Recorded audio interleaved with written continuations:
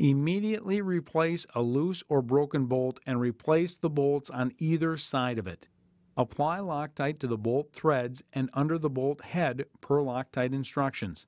Please refer to your owner's manual for bolt torque specifications.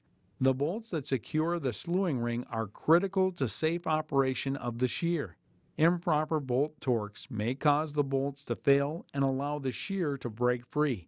This may result in serious personal injury and equipment damage. Improper torques will also cause uneven wear on the slewing ring.